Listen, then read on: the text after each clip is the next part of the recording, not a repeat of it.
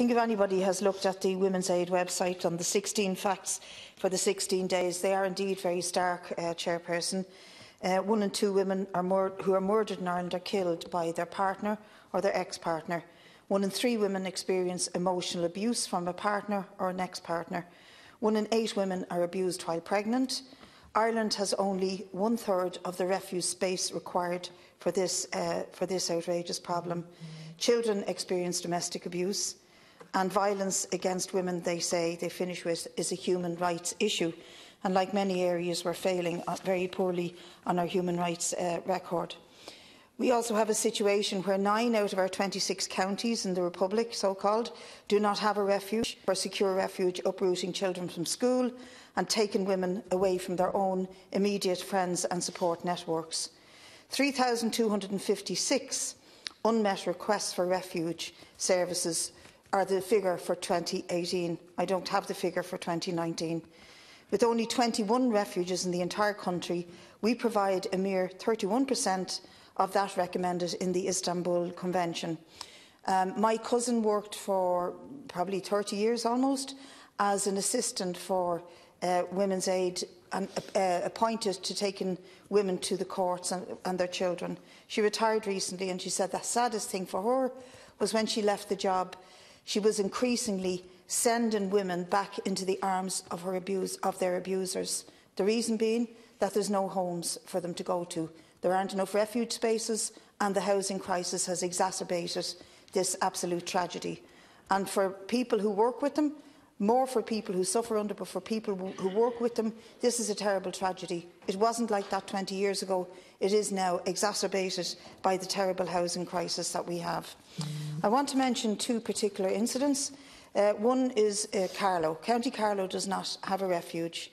And I would like to say that Women's Aid have stated that an independent report launched there last year, commissioned by Carlow County Development, said that it was highly critical of the lack of a refuge.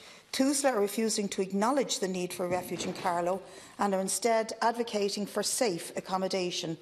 How can that be acceptable, Minister, considering the national deficit of refuges and an independent report which is stating otherwise? And here's a quote from Tusla. In the case of Carlow, Kilkenny needs analysis. There are a number of recommendations, one of which was the provision of additional domestic violence safe accommodation. It's important to note the distinction between safe accommodation and refuge accommodation, which are 2 different models of service provision, and in this respect the needs analysis did not identify or recommend the provision of refuge accommodation. Safe accommodation is where a woman can go in the middle of the night, which of course is badly needed, but it doesn't offer longer-term secure accommodation for women or children. And women in Carlow who can access that sort of accommodation have to go to the Amber Centre in Kilkenny. Now, the reason I raise it is because I was asked to do so. Father Peter McVerry will be attending a rally there this weekend. It will be taking place at the Fountain at 2 o'clock, and that rally is to advocate for the establishment of a refuge dedicated to Carlow Town.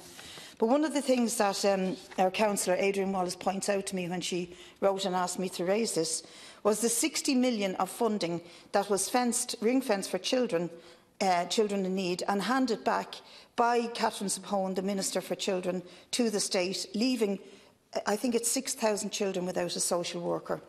And it might seem a kind of a moot point or a tangential point, but it's actually directly connected.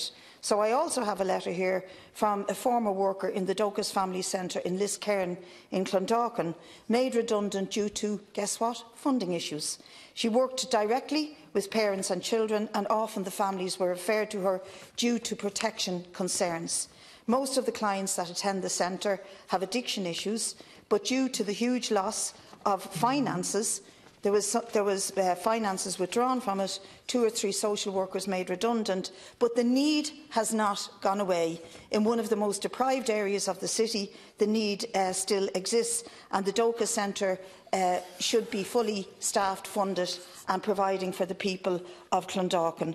So maybe in your responses, Minister, you could explain not just that this is an accountancy issue, but where is the morality in 60 million being handed back by Tusla to the state that was dedicated and ring-fenced for children in need, when we've over 6,000 children who need social workers, and we have only 1/3 of the provision for refuges for victims of domestic violence in this country. I want to finish by saying that, like Deputy Cobbinger, I too was inspired by the feminist uprising that has taken place from India to Chile, to France, to Italy, to Spain, and I hope it spills over here, because women are now demanding an end, not just to domestic violence, but an end to the disregard of their needs and the funding that is required to help empower them and their children. Thank you, Deputy. And now